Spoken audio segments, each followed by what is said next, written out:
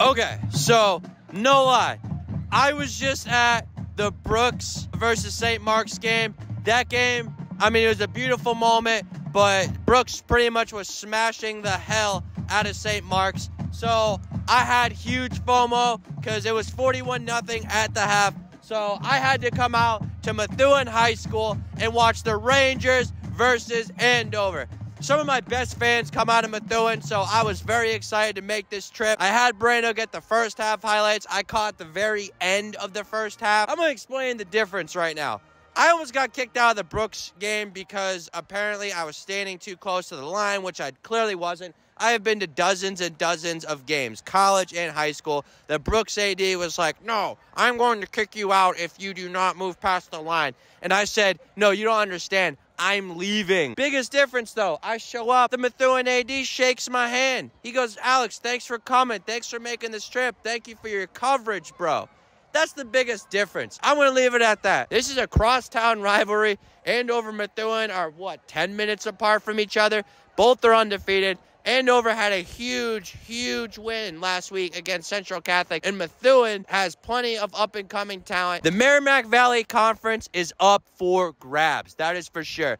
I want to take this time, though. Everyone, like this video. Subscribe to the channel. I just hit 1,600, boy! So get me to that 2,000 mark. Follow me on all my social media platforms. Follow Brando as well. All his links are going to be in the bio. Nobody does it like me. Guys, can you believe that we're over halfway through the season? Keep updated with me throughout the rest of the season and know what games I'm going to. Methuen versus Andover, Friday Night Lights. Let's jump into the highlights.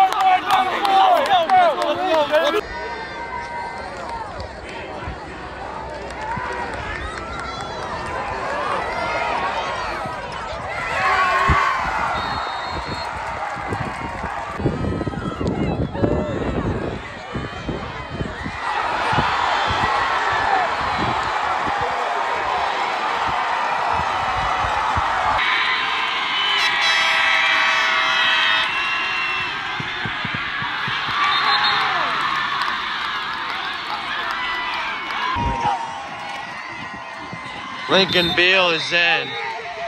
Let's go! There you go, Lincoln. Let's go! Welcome back, Lincoln Beal.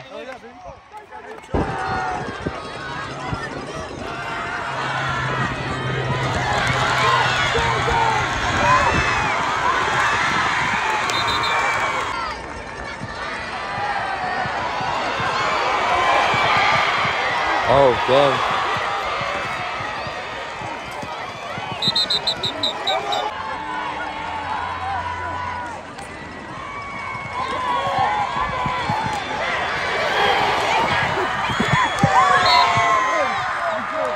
He's in.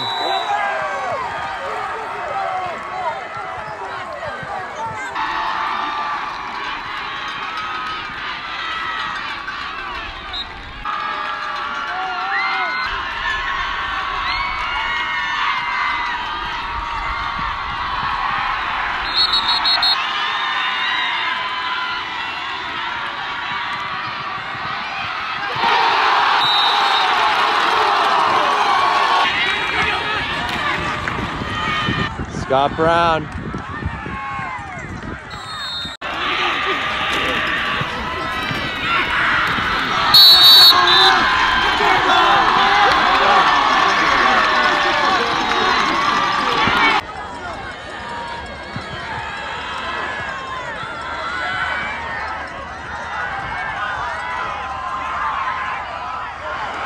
He got that.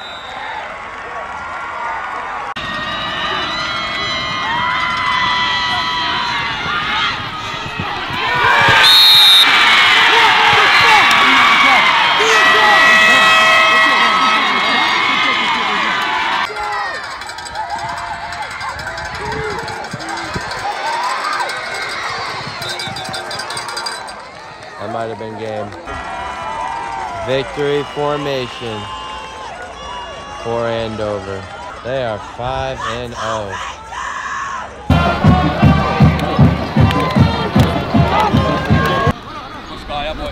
Good job, Scott Brown. It's a W, baby! Let's go! Let's go, boys. Yeah. Oh, you already know, man. We had to bring this back to the crib, you know? Yeah. All right, quarterback Scott Brown here.